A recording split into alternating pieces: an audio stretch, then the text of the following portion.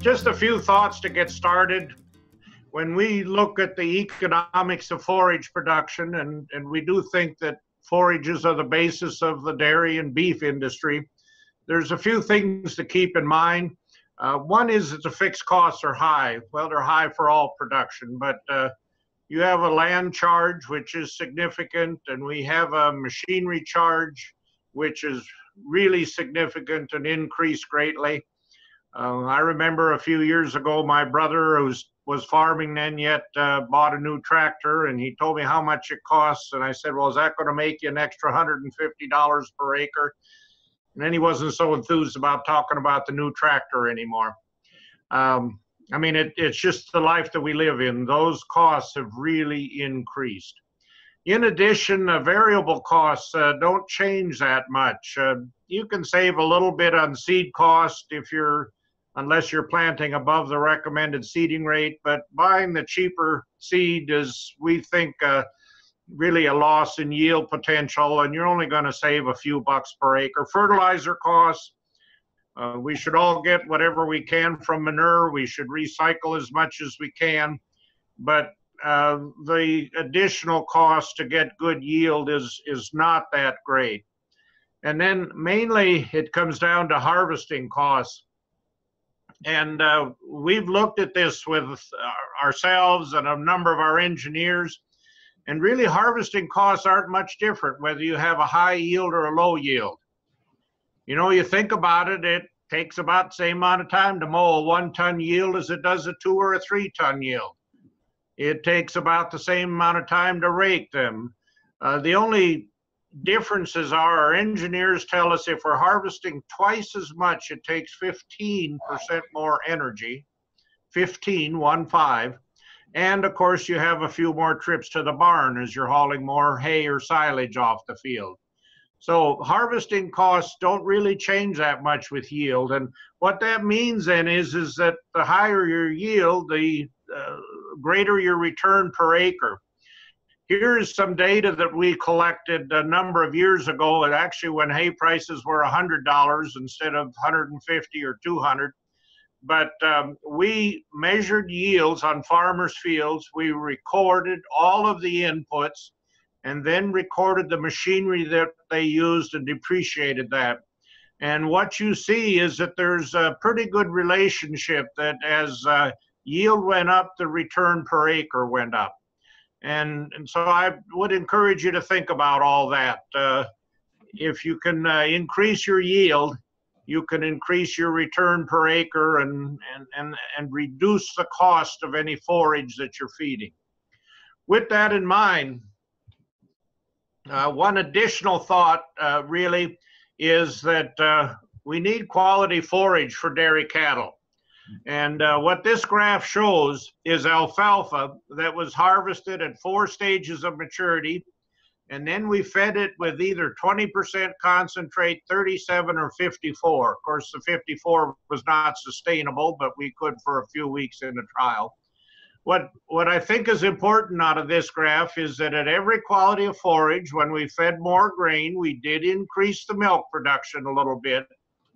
But what I want you to notice is that when alfalfa was harvested at early bloom, if we fed even 54% concentrate, we could not get as much milk as if we had harvested that alfalfa at the bud stage and fed 20% concentrate. You cannot make up for low quality forage. And I know many of you are working with primarily grass hay, and that's fine, but the same comment is true even more so, that if you let it get too mature, you're really going to hurt your ability to produce milk, and that cannot be overcome. So we need to think about quality forage. The other thing that I wanted to just throw out here, well, I see I got a metric slide in here. I'm sorry, we could cut these in half then. When I look at the difference in yield of grass varieties from my trials, the difference between the lowest yielding variety and the highest yielding variety in the same trial, planted side by side and treated the same. Again, what we see is if you look at orchard grass, tall fescue, smooth brome, or timothy, The difference here is about 8 metric tons per hectare, which is about 4 English tons or American tons per acre. The difference between the best and the worst varieties in the same trial. So that's annually. So again, I would say, you know, can you afford an extra 50 cents or $1 for a pound of seed to get an extra, even if this is, you think high, an extra ton or two of hay seems like a good investment. With ryegrass, and some of you are growing ryegrass now, the difference in varieties is, well, it was almost 14 metric tons, but that'd be about 7 English tons per acre. The important thing is to get rust resistance. The important thing is to get a few other traits that you need in your locale. And what we are seeing here is Italian ryegrass can be a good crop if you have a good variety. But if you choose the cheap seed, you're going to get what you paid for. So I do think it really is important to pay attention to selecting the best variety you can get. And frankly, the best variety with the most disease resistance of grasses or alfalfa or clovers is going to perform far better for you in your fields. The other comment that I want to make then is to consider that we need to think about cutting when it's high quality. One of the considerations is that alfalfa is the highest quality when you cut it. And as we're going through the preservation process, either hay making or silage making or baleage, what we're trying to do is to minimize the yield and quality loss. So it's highest when we cut it. So the crucial thing is to cut when it is the high quality that we want, or perhaps a tad above, so that when we have a little loss, it's still the kind of quality that we want to feed to our milking dairy cows. This graph shows that alfalfa and actually grasses on first cutting will increase in fiber by 0.4 of a point a day. And they will decrease in fiber digestibility by 0.4 of a point a day. So every 2.5 days you wait to cut that grass in the spring, you have 1% more fiber, and 1% of that is 1% less digestibility of the forage. Forage quality changes on a daily basis. And if you really want quality, you have to cut when it's high quality. And one of the things that I think that we get a little bit too concerned about is fear of rain. Oh, it might rain tomorrow, so I'm not going to cut today, which means I'm going to wait 2 or 3 or 4 days. And therefore, you're going to have more fiber and less digestibility. Our recommendation for cutting grass is to cut at the boot stage, like you see in the far left slide, on first cutting. I would say that if you see heads, you're really a little bit late. You've got too much stem. It's okay maybe for beef cattle, for heifers, but it's not going to give you the kind of milk production that we would like to see. So we're talking about boot stage, and this is true whether it's a small grain, whether it's ryegrass, orchard grass, tall fescue. And if we're cutting at this stage, if we have a legume in there, a clover or an alfalfa, they're usually at about the right stage to cut. We can tolerate a little bit of flowering in the clover, but we'd like the alfalfa at the bud stage. And then remember, the nice thing about harvesting grasses is on second and later cuttings, except for the ryegrass, you'll have primarily leaves. So really, I would suggest coming in at about 30 days and cutting, because that's when the bulk of your tonnage has occurred. Beyond that, you're going to get more leaf disease and yield and so on. The important thing is to cut the grasses at about a 4-inch height, except for the ryegrass, so that they will have good root reserves in the base and come back quickly for you. While you're talking about that, as far as Italian ryegrass, what cutting height do you prefer? Well, Italian ryegrass stores its carbohydrates in the roots. So the advantage of that has always been that it can be grazed short, mowed short, no problem. So I would go in the 2 to 3 inch range for Italian ryegrass, 2 inches probably. Okay. 4 inches for orchard, tall fescue, meadow fescue. Great, thank you. Good question. All right, so assuming that we've started with a high quality because we cut at the right time, the next thing that we want to do is we want to minimize the respiratory losses. And there, the concept is that what we have is that plant has sugars. If there's grasses, it has fructosands in it, which are long chains of sugars. If you got legumes, you have some starch in there. You would like to preserve as much of that as you can for the animals you're feeding because it's 100% digestible. Let me just kind of ask here, how many in the audience are making haylage, chopping it and putting it in a bunker or two? I think pretty much everybody. Is anybody making baleage, wrap bales? We have one. Okay. Yeah. So we always think about how long does it take to get it dry? And in fact, let me come back and ask now, since everybody's making haylage or silage, presumably on first cutting, how many are trying to put it up drier than 60% moisture? At least half. How many are doing in the 60 to 65? The others. Okay. Nobody above 65. That's good. But what I'm going to show you is that what we're looking at then is really the faster we can get it dried down to that 60% moisture, the faster that we can shut off respiration and the more starch and sugars that we can leave for the animals that we are trying to feed. And the best way of doing this is to put the forage into a wide swath, as we show here on the right. Dan, one of the things that, as I've looked at it, I've not found any real consistent information about when that plant is basically dead and the respiration basically shuts off. There's conflicting data. What do you think about that? What are we shooting? Well, so respiration occurs in relationship to the moisture content, and there's not an on-off switch. It gradually declines. The data would actually suggest that some respiration is measurable as low as 40% moisture. Now, that's probably what you're referring to. Okay, yeah. I am saying 60% is when 80 or 90% of the respiration is shut down. Okay. So our numbers kind of agree. I'm just saying we're not going to be, we want to shut off the fastest respiration. We probably are not going to shut off all of it in the field. Okay.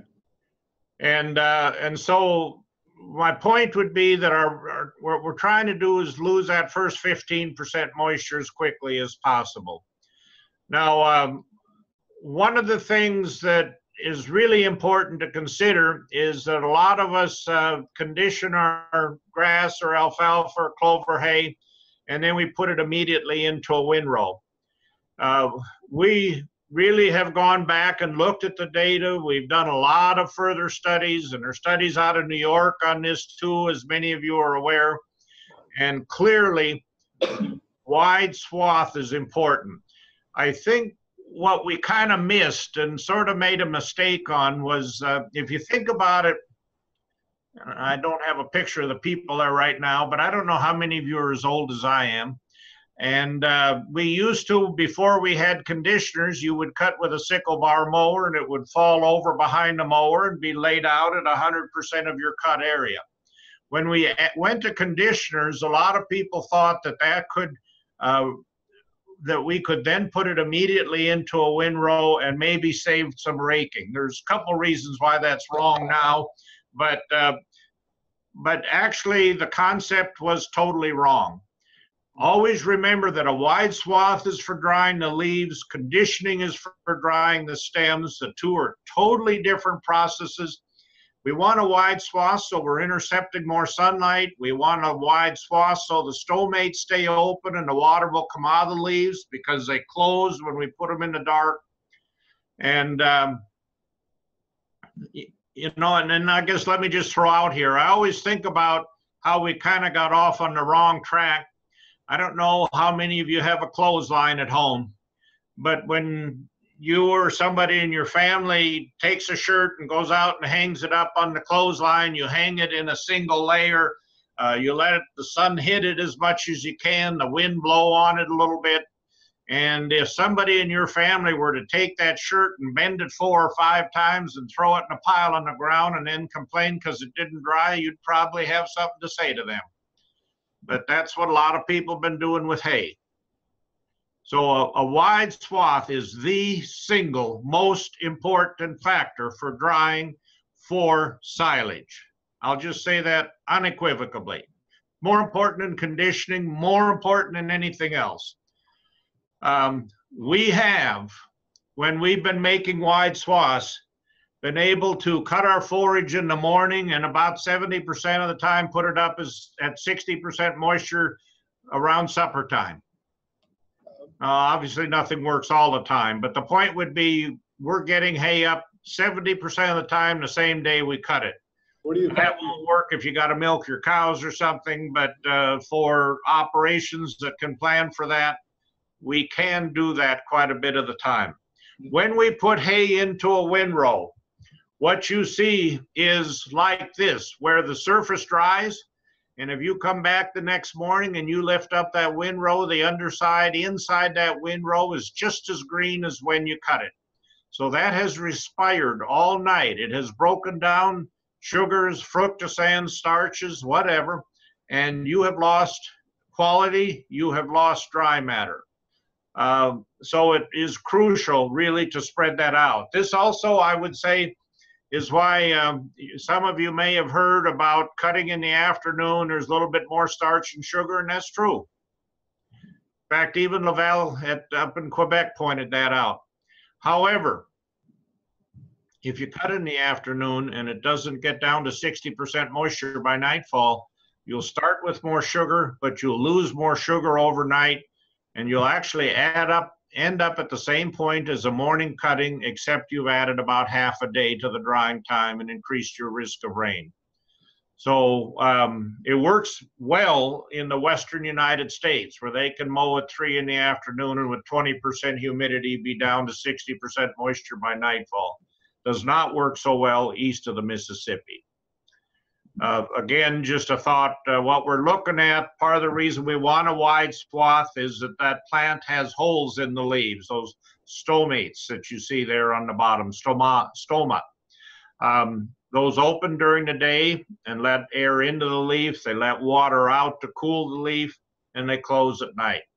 So when you put them into a windrow immediately, 2 things happen. The first thing is the stoma closed because they're in the dark, and then your leaf is between 2 waxy layers with no holes in it. If you lay it in a wide swath, they stay open, and you can have moisture come out through those holes.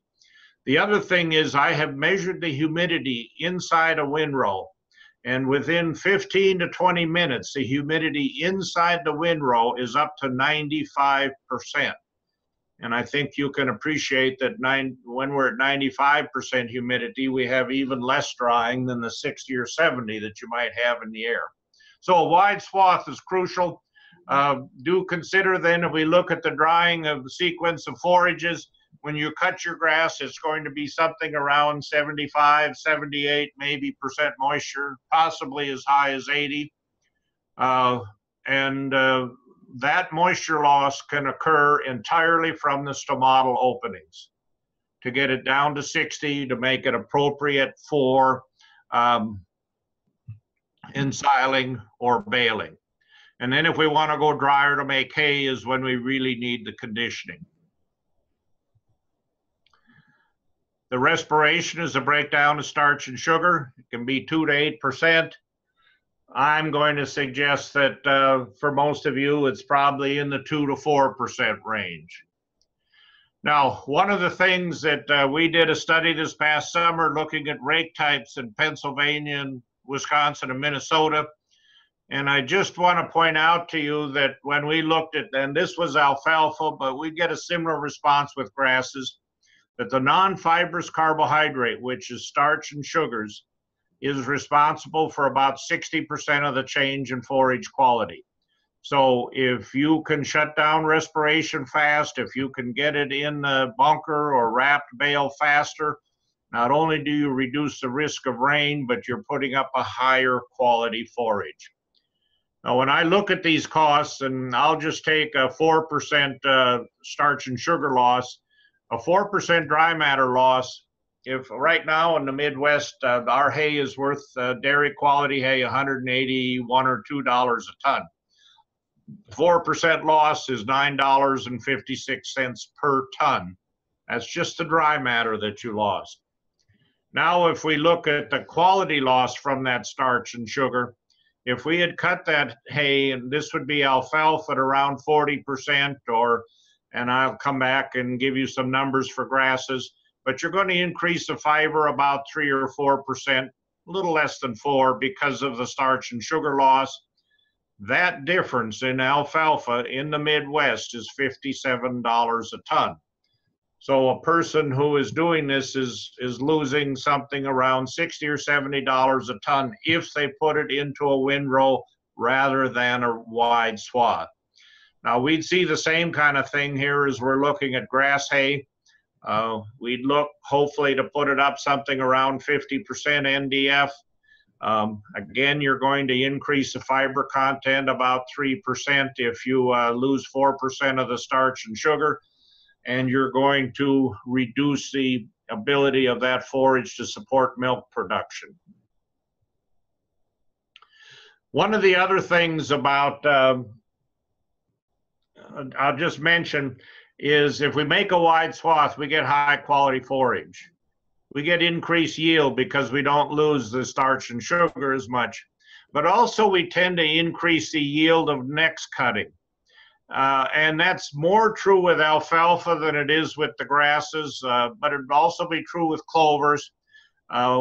Study that we've done with alfalfa research, if you look at the picture on the left, that was driven over 5 days after it was mowed. The picture on the right was not. What we are seeing, and I actually repeated this study out here with field equipment last year and a couple years before that. If we drive over a field, we were actually using a 10-foot mower conditioner versus 13 and looking at the difference. And what we showed was that we got an extra half ton of hay per acre per year by going to the wider cutter bar and having less wheel traffic on the field. The other thing to think about in all of this process is that really we're not harvesting tonnage, we should be harvesting leaves.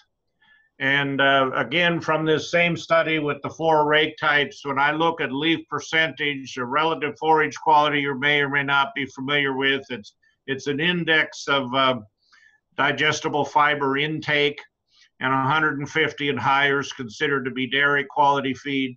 But 70% of the difference in relative forage quality of alfalfa was due to leaf percentage. The leaves are high in quality, as I show there, about 15 or 20% NDF, and that's true with grasses. And the stems then are higher yet.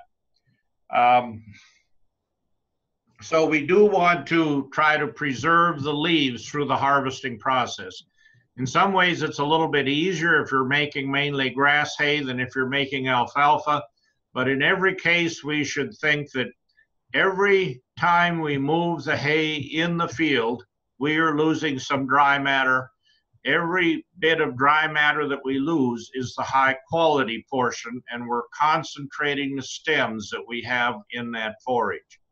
So we want to dry hay with as little action as possible. Let me kind of go down and think a little bit about raking, tedding, and merging.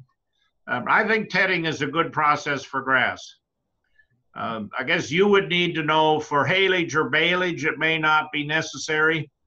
I would simply mow it and rake the grass once into a windrow, and hopefully you can get it in that 60-ish% moisture range and bale it.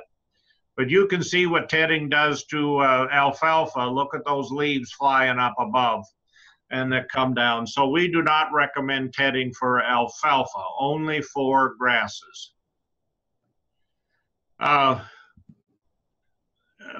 Just wanted to comment here. This is part of this study that we did this summer. We had 4 rake types: a parallel bar or basket rake, a wheel rake like you see on the left, a rotary rake, and then a merger. And what we're looking at was all the field was cut at the same time. We're following each one through, looking at ash content. I'll have more data on that as the next year, as we get this more of that summarized over the next year. But I do have a few little food for thought, what we expect to see in our thinking. First is that parallel bar maybe gives us the tightest windrow, slowest drying, and is problematic in terms of incorporating dirt and stones into the hay, especially if your field isn't perfectly level like this one is. If there are any ridges, it really drags the tine across it. The other thing is that the difference in between the remainder of them has an awful lot to do with adjustment. And mostly what I see is most farmers are not adjusting their rakes for the type of forage they're harvesting. And do I need to do something? No. Can you? We can see. Okay, a bar just came down. Told me I needed to resume something, but I'll ignore it then. Okay. It's a little bit like this spider hanging over your head. You know, you never quite know what you should do. But anyway, the main consideration with raking is always to have the tines touch the ground as little as possible.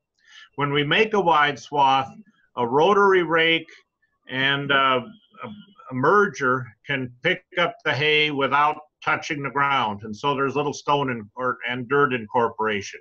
The wheel rake must, of course, is ground driven, so we want the minimum contact possible to turn the wheels, but we do need to have some contact there. I will say that the machinery companies tell me that their biggest expense with rakes is replacing bent and broken teeth, which means that all of those machines that where bent and broken teeth occurred were set a little bit too deep. So I do encourage you to think about how many of the audience has any of the wheel rakes. What do you guys use? Rotary. Rotary? It's like everybody. Yeah. Okay, I'm not surprised. Rotary is a good type of rake. We see wheel rakes more in the hay making, but they don't work so good for wetter hay or silage. And so then we tend to move to other types of rakes, and the rotary rake is a good one. Again, you know, it's hydraulic or PTO driven, depending on your model. So you can set it so the teeth never touch the ground. The other thing that I like about it is in some ways it can be a little bit better even in a merger in terms of the pickup.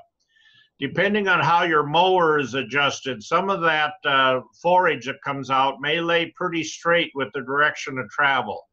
I think this is less of a problem with grass than with alfalfa, but if it lays straight with the direction of travel, then as the pickup tines of a merger come and go straight forward, they will leave some strands in the field, versus a rotary, which tends to be a little bit more on the diagonal, will pick up hay irregardless of the direction that it is laying in the field. So that's a good choice. I do think that we do want to really pay attention to machine adjustments, and particularly with a rotary rake. There's a lot of adjustment of rotary speed versus ground speed. And I know we all want to go fast, but you might think about that. You might look at the leaf loss that you're having as you go. In this case, this person was leaving an awful lot of alfalfa in the field, and it was a high quality field. Here's an example of the windrows of different types of rakes. I see the animation doesn't work with the system, but can you see my cursor? Well, the animation should work if you put it in presentation mode. Oh, that's right, but then we can't get a full screen, so that's all right. Well, you could try it for this one if you want. It's up to you. Yeah. I don't need it. So anyway, the point would be on the far left is a windrow made by a parallel bar or basket rake. And you can see that that is much ropier, much tighter than either of the other two windrows. And so we are concerned about the drying potential of this. Again, for haylage, less different than hay, but I'm going to presume that both of you make some of each. When I'm looking at evaluating rakes, you want a rake that, as on actually either of the left two, you would like a loose windrow, you would like a uniform windrow. You don't want it to be bunchy. And a little bit of this is adjustment of the machine. A little bit of this is machine design. So it's one of the things you might evaluate when you're buying new machines. Let's talk a little bit about hay and haylage presentation. I should have changed the title a little bit. As we're thinking about this, we want to inhibit mold growth, either in the silo or in the bales, and baleage is where this becomes crucial. Molds grow at anything, well, I say 20 to 35 here, but actually anything up to about 70% moisture. They consume nutrients. They respire. So, and I would encourage all of you to think either in your bunkers or in your hay bales, when you have heating, that's a loss of energy. That's energy that you could be feeding your cattle. Instead, it's being given off to the air. It can also cause hay fires, and that's a more dramatic part of the respiratory process. The molds will produce mycotoxins sometimes. Generally, in hay bales, we see, like on the lower right here, a white mold, which is generally penicillin and not too much of a problem. If you see colored molds of any kind, I would, in either the hay or the haylage or in a bunker, I would be very cautious because those tend to have a higher ability to produce mycotoxins. And in some cases, the molds can produce spores, which can be a problem both to humans and to animals. Any of you that are thinking about selling anything, of course, any kind of mold reduces the value of hay. Here's a picture. I've been involved in a number of people put up hay a little bit too wet. On the left was some round bales. I wish I'd taken a picture the day before. They simply set out individual bales that obviously were a little bit too wet. Overnight, they got hot enough and they started fire and burn. On the right is the remnants of a barn after fire. And, you know, once it gets hot, there isn't too much you can do about it. Here's a interesting situation that happened a couple years ago. A guy hauling hay in a semi, a closed semi down Interstate 80 in Iowa, looked back and saw that his trailer was smoking, and that's never a good move. I don't have it. Yeah, this is the after picture. I have a picture of it smoking, and then by the time the fire department got there and got it put out, you can see all that was left was a bed. So hay fires can be a problem. And we've seen this in silos as well, on the dry side as well. Some things to think about if we're making hay, the maximum allowable moisture depends on heat transfer conditions. So we can make hay, for example, a little bit wetter in the spring or fall when it's cooler, because the heat will dissipate out of the bale and not accumulate, and then it will quit producing that heat. The other thing is a smaller bale. If I have to make some wet hay, particularly with round bales, a lot of us have gone to the 5 or 6 foot diameter bales. If you got a little wet patch, just make a smaller bale, maybe even as small as a 3 foot diameter. And because you have then more surface area to volume, it won't heat as much. And of course, in all cases, if you have some wet bales, particularly bigger bales, leave them set singly versus stacking them.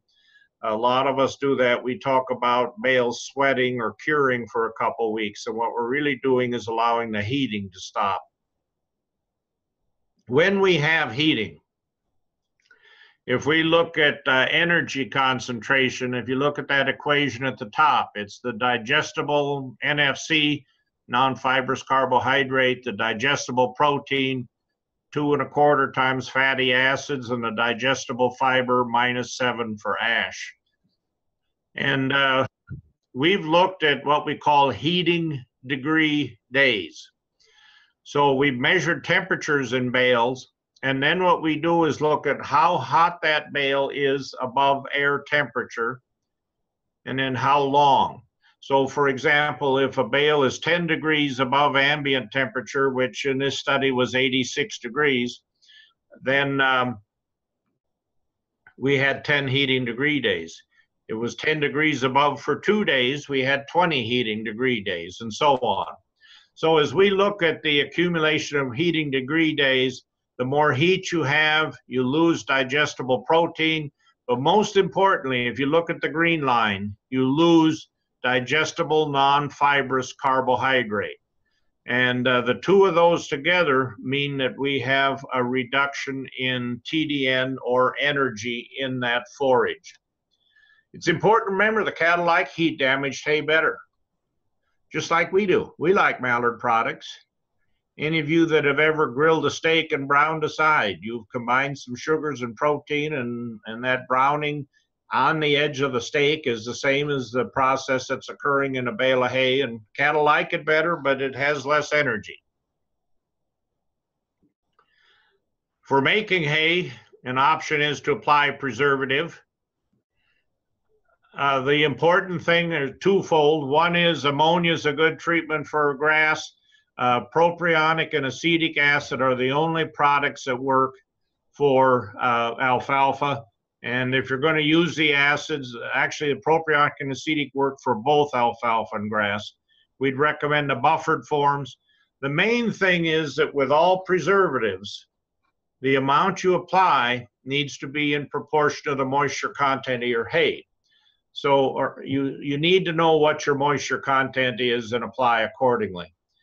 Some of the baling manufacturing companies now have attachments for their machines that will allow you to sense the moisture of the hay and apply in accordance with that moisture. And that's not a bad technology. The other option is, as one of you in the audience are doing at least, is to wrap bales. And I think there's two ways that we look at baleage. One is a hay preservative. In other words, we bale our hay, or we're trying to let our hay get dry enough to bale. We don't want to wrap it if we don't have to. But then if it looks like it's going to rain tonight or tomorrow, we said, well, okay, we'll bale it wet and then we'll wrap it quick. So we can preserve hay below 50% moisture.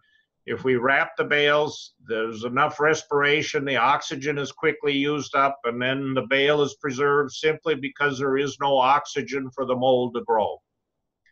If it's above 50% moisture, then we can have both oxygen exclusion and fermentation like in a bunker or tube. There's really no difference in the quality of the two. The main thing is that the acid may be beneficial on feed out if your bale is not going to be consumed within 24 hours. So again, what we're looking at is the wetter the bale is wrapped, the more likely we are to have fermentation. We don't want to go above 70 because then you will get more butyric acid fermentation, and you don't like the smell, and the cattle don't either, and won't eat it as well. In my case as well, and I don't know about you, but if we make bales at less than 70, they'll freeze, but not solid, so cattle can eat them. If the bales are something above 70 or 75% moisture, then they'll freeze like a block of ice, and the cattle can't even eat them. A couple of things about making baleage. How fast we wrap is important. And so here is a study that we did. We actually did it, if you look, this is 36% moisture and about 68%. I'm just showing one graph. And in one case, the purple line is where we did not wrap the bale. And what you see is that the temperature went up to 130 degrees and stayed there, falling maybe down to 125 over the next 3 weeks. So there's a lot of heating going on, a lot of energy loss that could have been made available to animals. Now, the 0 point here on the left is when we wrap the bale. So some bales we wrapped immediately, which is the red line around the bottom. And you see there the temperature was about 100 when we wrapped it, and it increased to about, as soon as we wrapped it, the temperature started to fall over the next couple of days and gradually went down to air temperature. If we waited 24 or 48 hours, you see the yellow and blue lines up there. The temperature in the bale in 24 hours had risen to 130 degrees. Now, as soon as we wrapped it, the temperature started to fall and it gradually went down to air temperature. But obviously, we'd lost a bunch of energy there. And if we went to 96, that bale had heated to 145. And then started to come on down. It actually was pretty close to burning, I would imagine. So the point would be, if you're going to wrap bales, whether it is on the hay end at the 20, 25, 30% moisture, or whether it's on the 50+% moisture, wrap them as quickly as possible. The one thing I have done sometimes is to wrap or bale even into a rain if we needed to. You can bale fine in the rain, and then wrap as soon as it quit raining. The wrapping is kind of hard in the rain because if the plastic gets wet, it won't stick to itself. But you can wrap overnight or the next morning or whatever. Here's another study that we did, and our recommendation if you're going to wrap baleage is always to use at least 6 layers of plastic. I'm actually kind of moving up towards 8 from what I see in the field. And what you see again at the top is that the temperature of the purple unwrapped was about 130 down to 125. If we put 2 layers of 1 mil, you can see that it didn't get as hot, but it stayed at about 105 to 110 for 3 weeks. If we used 3 or 4 wraps, it stayed a little cooler yet, but it was still getting some oxygen through the plastic, and so the temperature stayed above 90. When we wrapped with 6 or more layers, the temperature, like the previous slide, fell down to air temperature in about 7 or 8 days and then stayed at air temperature. So these bales heated initially, used up the oxygen, and then gradually cooled off and came to air temperature. So our recommendation is at least 6 mils, and that's if you're using good plastic. If you buy cheaper plastic, we think it takes 8 or 10 mils because it stretches more and lets more oxygen through. So wrapping is a good process. Square round bales need at least 6, maybe 8 wraps. Inline wrappers are good. Any of you using that? Because you save on plastic about 40%. The main thing is the bales have to be a fairly uniform size. And we'd like a similar density and diameter of adjacent bales. This tube to the right isn't too bad, but you can see a few of the bales are a little bit bigger than others. It is important to seal the end rows. And I see people do that a number of ways. Some don't seal them and just figure they're going to lose 3 or 4 bales. Some put a bale of dry hay in there and reduce the loss of the next 2 or 3 in. Some people are putting the first bale in a bag and then wrapping that bag in as the end of the row to seal and then preserve all bales.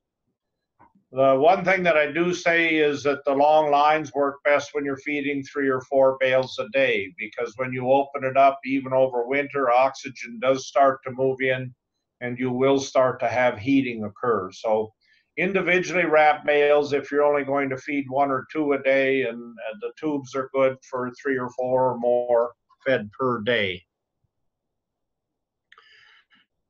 One last thing, I do recommend a pre-cutter or a re-cutter on the front.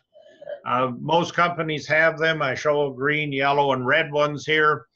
They're a little bit higher initial machinery costs. They do have a higher energy requirement, and stones can be an issue. On the other hand, if you wrap bales with these, you get greater bale density. So it's good in terms of the fermentation process. It's good in terms of being able to store more in the same space. But mostly what we've seen is the next three factors. Well, first, one other one. Those people that make bales that are pre-cut, they sure do mix nicer in a TMR mixer rather than bales made of long hay. I do recommend that most machines come to pre-cut to about 2 to 2 3/4 inches. I do recommend taking every other knife out and going with about a 4.5 inch cut length. That's about the width of a cow's mouth. The bales are better, hold their form, and so on. But when we do that 4-inch length, what we find is we get better feed intake. You can imagine an animal at a feed bunk. If she takes a bite of hay and it's 4-inch length, she can chew a little bit and swallow it. Whereas if it's longer hay, they have to chew it longer and get the ends to fall off and then chew what's in their mouth. So their feed intake goes up. Because feed intake goes up, we get better animal gain. The other thing is that if any of you are feeding from any bunkers, there's less feeding loss with the cut hay.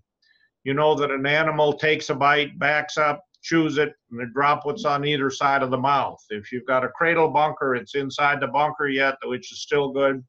But if you've got a ring or any other kind of bunker, it's outside and gets trampled on and lost. So I wouldn't necessarily go out and buy a new baler on this account, but as I was replacing balers, I would think about getting one with a pre-cutter on the front.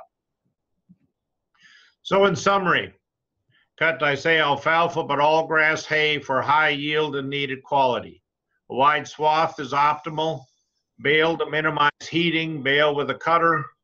Wrap baleage within 24 hours, less is better, and wrap with at least 6 layers. The last thing that I want to address quickly with you is I hope that you all are putting sulfur on your hay fields. This is something that has changed over the last 15 years. We used to get enough sulfur in the acid rain for our crop, but now that we have generally cleaned up the acid rain, we are not getting enough sulfur on our crops. All forage, whether it is corn, alfalfa, grass, and whether it's hay or silage, doesn't make any difference. All crops remove 5 pounds per ton dry matter of sulfur. That's that's corn for silage, not corn for grain. So you can think about what kind of yields you want. I'll show you a tissue test in a second, but I think the best thing is to think that for the most part, each of us are going to have to apply about 5 pounds per ton. A deficiency reduces yield, reduces stand life. Soil test is not accurate. You need a tissue test. So generally what you see in grass or legumes is a little stunting, like on the left. You see yellowing, like on the left. And if your fields are generally yellow, consider that. We do recommend for both alfalfa and grasses a tissue test. We'd harvest for grasses about like we would do a tissue test in wheat. For alfalfa, we'd take the top by, I'm sorry, this is metric again, 6 inches of the top 35 stems. Here is the mineral concentration we'd expect in healthy growing alfalfa and grasses actually, except for the calcium level. So I think I'm about out of time, but I threw a number of things at you in terms of starting with high quality hay, wide swath to reduce respiratory losses, handling to maintain the quality of that forage, and then some preservation methods. Are there any questions or comments?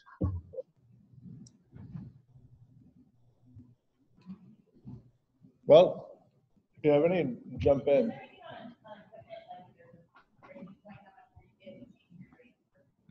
Okay, so the question was whether there's any data out there on the breaking point for harvest losses, for example, when it would pay to replace your rake. What it would take for what? What kind of economic loss or what kind of losses, harvest losses, do you need to have before you would make a decision like changing your rake? If you identify your rake as being a contributor, would you just look at your leaf loss and try to do some math? What would you do? No, that's a good question. I guess the first thing is I would ask each of you to look at your whole system. A lot of us tend to go out and buy machinery piecemeal, and really you should think about how the machinery fits together that you're using. For example, have you shifted from sickle bar mowers to disc mowers? And then what kind of conditioner are you using? I didn't mention this, but a flail is for grasses. Rotary conditioner would be for alfalfa and clovers. So think about which you're harvesting the more of.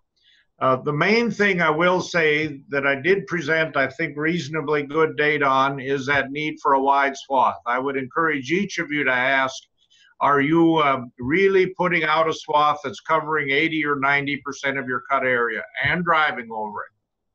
And if you're not doing that, I showed some economic value figures, well, about $57 a ton in terms of quality loss. And I guarantee it's more milk loss than that. So that's something that I would encourage you to think most about. What can you do to open the deflectors on the back of your mower? As you replace your mowers, can you do something to make sure, you know, some of these mowers you can only widen up to produce a 40% swath. Some can go 60 to 80. Sometimes you can put deflectors on the back panel to go out to 100%. I'm presuming most of you have pull-type mowers. Is that correct? Yeah. I can see you shake your heads. It's pretty neat. So you have an option to produce wider swaths. As you know, all mowers are except for the new model came out this year, have 9-foot conditioners on them, whether it's flail or rotary. So whatever your cutter bar width, you're narrowing it down to 5 to that 9, and then you need to spread it back out if you want a full swath. But I would suggest the first thing is to look at getting a wide swath. That is the single most important factor. The next thing I would address would be to look at the ash content of my hay. If it's over 10%, then maybe you need to change your mowing and or raking practices a little bit. That could be your cutter height on your disc mower. That could be maybe the rake is putting too much dirt into the hay. Your grass hay, which most of you are putting up, should be about 6% ash inside. You should be able to put it up with not adding more than 4% dirt. So those are the two things I would start with, a wide swath and ash. So and then look at the things that cause that. If a person has a mower that can't do wide swath, and so their next alternative is a tethered, yeah, in an extreme circumstance, do you ever see people running over the field twice with a tedder? Or for example, if rain's coming and they just wanted to get it in, how do you feel about that in a mostly grass system? Sure. Well, there are people that can't get a wide swath and then do use a tedder immediately after mowing to spread it out. It works. And especially with grass, you don't have the leaf loss that you do with alfalfa using that tedder on the freshly cut forage. The only thing to consider then is that you have an extra trip across the field, you have extra labor. And again, I would say as you're replacing machinery, think about how you can be more efficient and have a machine. But I would say definitely if your mower cannot make a wide swath, the tedder is the next best bet. The other suggestion would be to try to phase into something different over time. And don't forget the possibility, if your machine won't make a wide swath, about just putting L-shaped pieces of angle iron as a deflector on the back baffle to help spread it out. Excellent. Okay, well, thank you for your time, Dan. And this gives us food for thought. Any last questions before we switch to talking about robots? Well, one more question. Yeah, go ahead.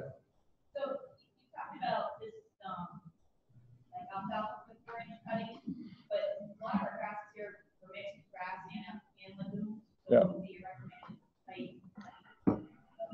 So the question was, if you have a mix of, we have very little alfalfa for the most part.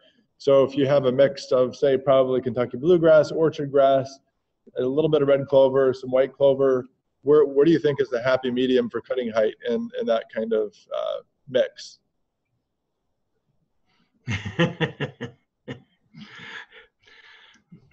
So I'd try to keep the orchard grass in because that's going to be higher yielding than your bluegrass. Bluegrass can take a very short height. Orchard grass needs a 3.5 to 4 inch cutting height. So I guess decide if you want to keep the orchard grass in and cut it 3.5 to 4 inches. The clovers, it doesn't make too much difference to cutting height. So decide on which species you want to cut. The bluegrass and the clovers you could cut down to 1.5 inches or 2 inches, no problem. Orchard grass needs to be 3.5 or 4. Great, thanks. Okay, well, thank you, Dan. Have a good rest of your day. All right, thank you all and have a good day. All right.